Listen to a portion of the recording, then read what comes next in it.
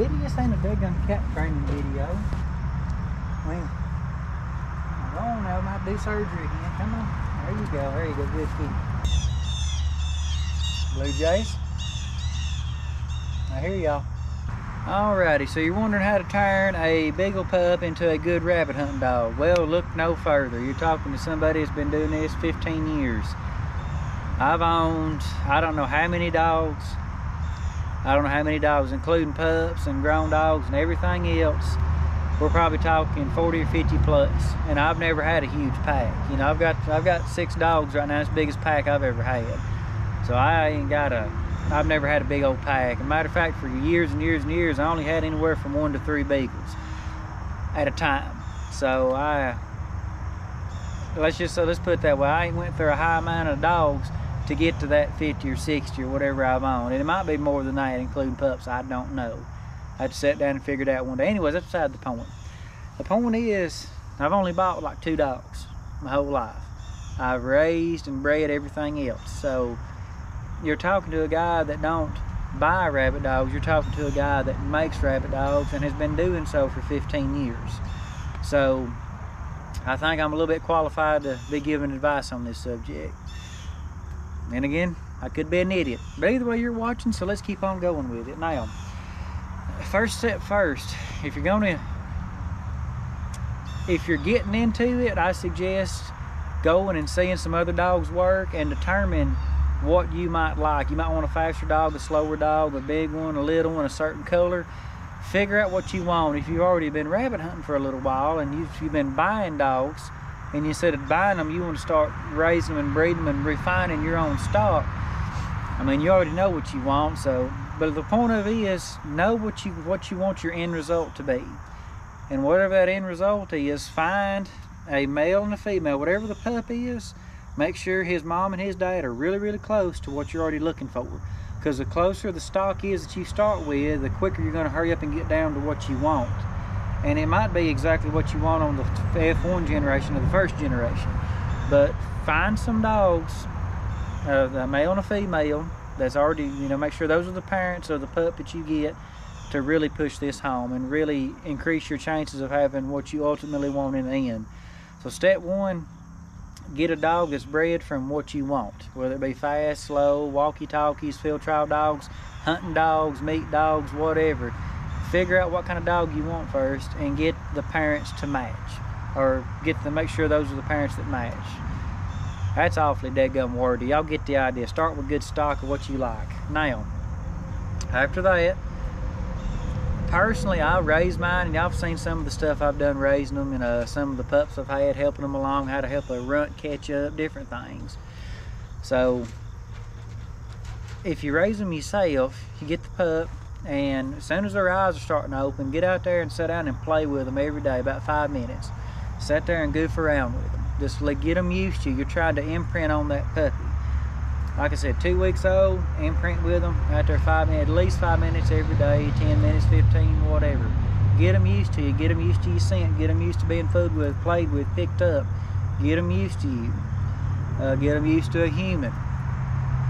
So after that, you bump on along to 6 to 8 weeks. 6 to 8 weeks, as far as training is concerned. We're not going to get into worming and all that stuff. You know, we'll talk about that in another video. But get into the training portion. That's my personal opinion. My pups they're going to be 8 weeks old day after tomorrow. So they're almost 8 weeks. Might as well say 8 weeks old. And already I got mine sight chasing tame rabbits. I got mine just scent trailing them just a little bit. They're not doing it heavy right now. But part of the training is this right here. Make you a hide. Go kill you a wild rabbit. And you can train them with a tame rabbit hide. You can, but I recommend the wild one because it's a little bit closer to what they're ultimately going to be training with. Once again, it's kind of like picking out your stock to breed from. You want to pick out the best stock that's close to what you want in the end. Well, pick out the scent that's the closest. I use tame rabbits just to help build confidence and get them used to the sight training, get them used to the shape and the idea. But when it comes to strictly scent training, I like training them on a wild rabbit. And this is a swamp rabbit right here. So anyways, I'll make another video in the future of how to make a training hide. But here's how to use a training hide. This has already been dried out. Hopefully y'all get a good look at that.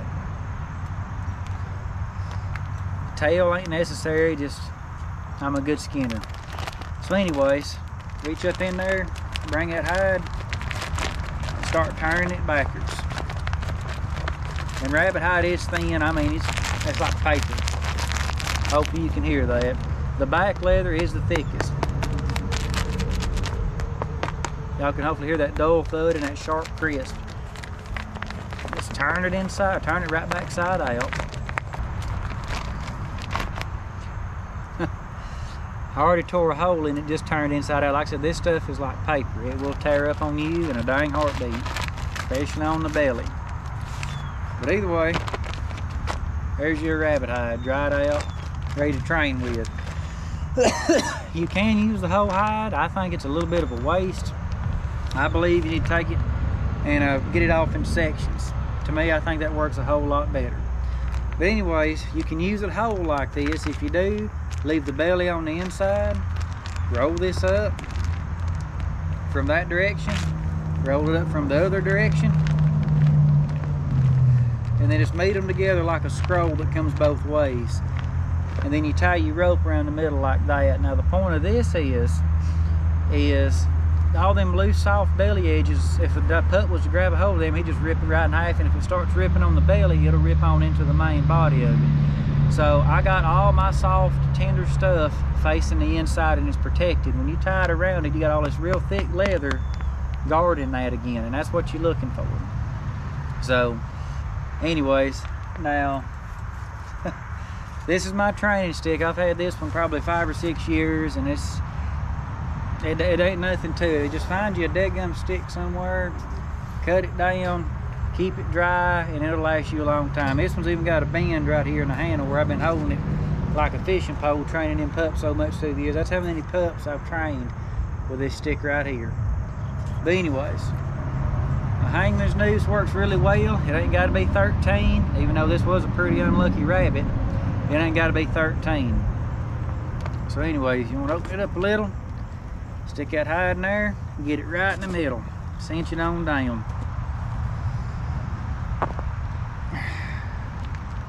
And that's it. There's your training hide. And that'll last you for a long, long time. I've had a training hide on, at times I've had them on for months. They'll hold scent very well.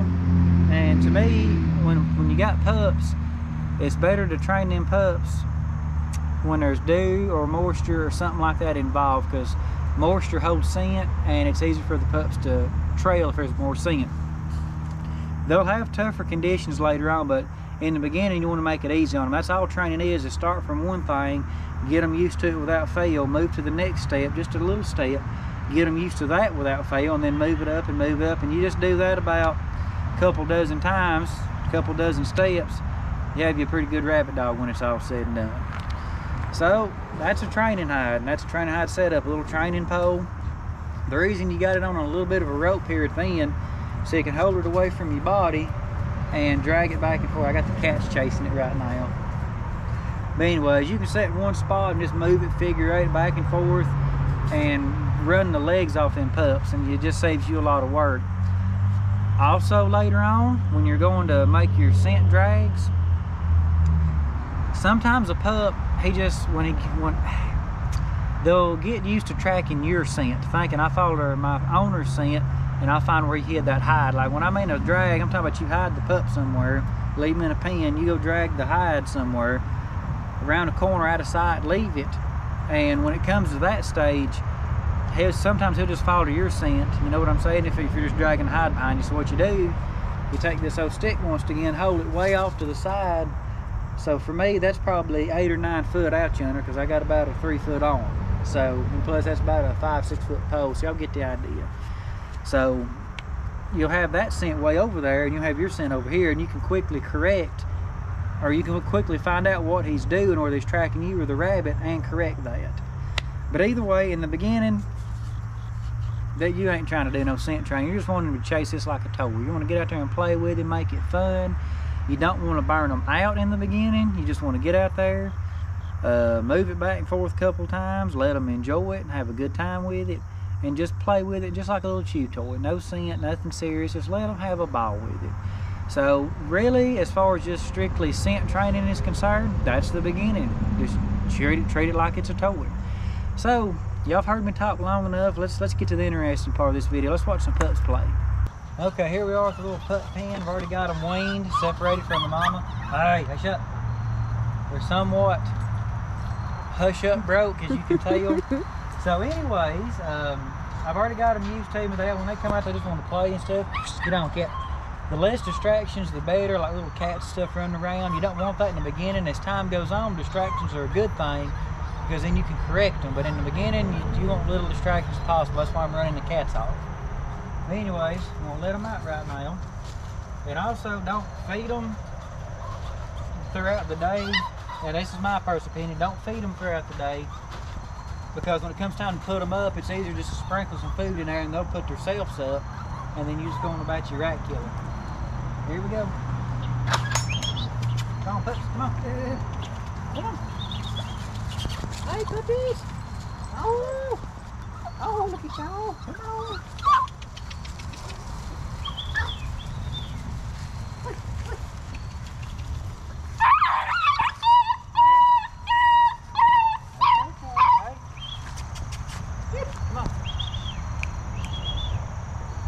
You're already looking all over the place using them noses.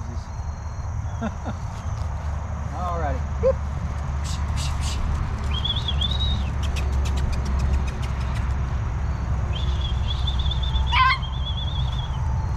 Hey, good puppies, yeah, good puppies. Good dogs, and when they get it and they're chewing on it, pet them, because it lets them know, hey, this is a good thing. I get rewarded for this. Good puppies. Alrighty, dead. There you go.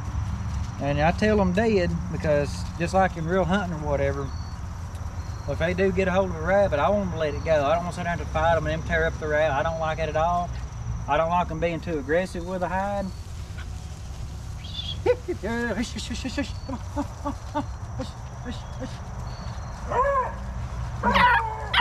you go. There you go. There you go. There you go. And that little red one there, he's already barking at it. Good puppy, yeah. Good dogs. Good dogs. Hey.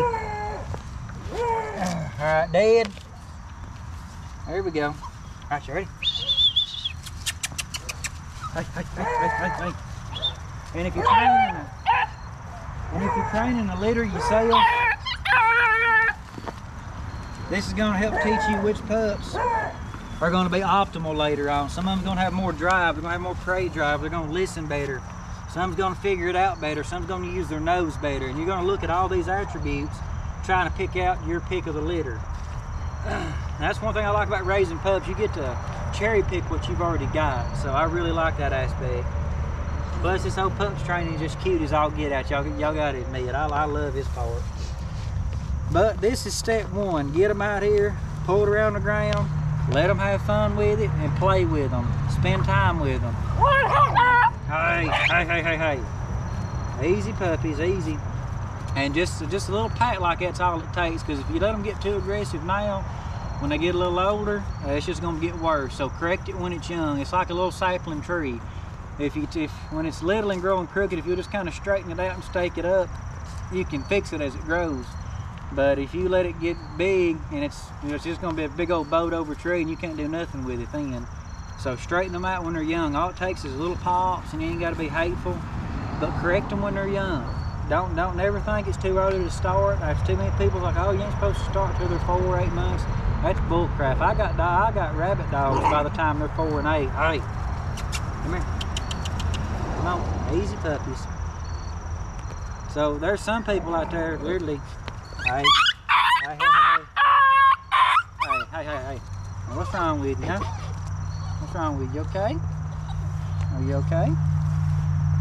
Now listen, you're going to quit being aggressive now. There you go. Easy. There you go, puppy. So anyways, Start out now when they're young. Don't think it's too early to start training that pup and correcting them. That don't mean whooping them, being hateful to them. Just get on to them. That's all it's going to take. Another crucial thing is you don't want to burn them out on it. Even right now, they got kind of bored because it's just sitting here. Don't get out there 3-4 hours a day trying to train a pup if you're one of them die-hard guys. Go 10-15 minutes, because if you don't want to burn them out. Go just a little bit. Keep their excitement up. Keep them going. Keep their drive up. Keep their want up. Don't just make it boring, you know. If it gets to that point, start making it more of a challenge. But don't spend too much time. There is a such thing as too much time. You can burn a pup out. But anyways, that's pretty much phase 1, is just get you a hide and go. Y'all know how to use one now. We got a video coming up of how to make this in the future. And we're gonna have more pup training in the future. Oh, we're already chasing that rabbit. He doesn't run around the back, you see that? Okay. Anyways, that's another video another time.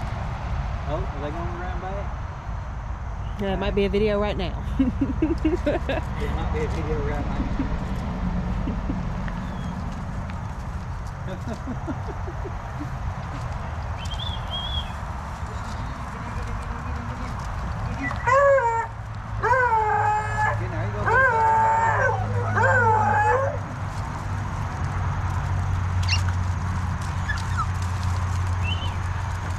There you go, there he goes. There he goes, there he goes.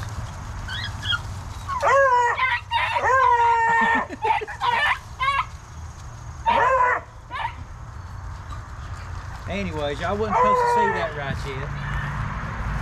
They running in the woods. They gone.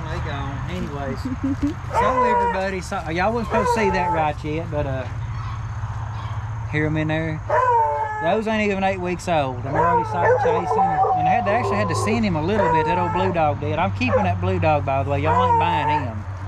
The other ones are still for sale if y'all want them. But anyways, I am not getting rid of that blue one. Y'all can kiss my tail on that one now. But anyways, hey Smoke, hush up, baby. I'm sorry now. But either way, yeah, they're still going through the woods or whatever. I know. Anyways, y'all wasn't supposed to see that. That's supposed to be another video. We'll get on that in the future. Either way, y'all have a nice day, and that's step 1. Get you a hide and play with them.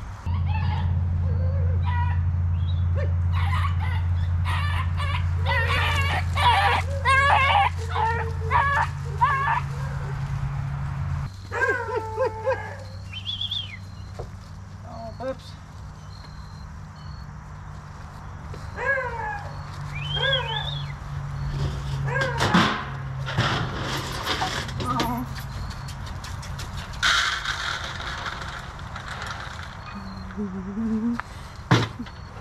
You almost had a kitten join y'all.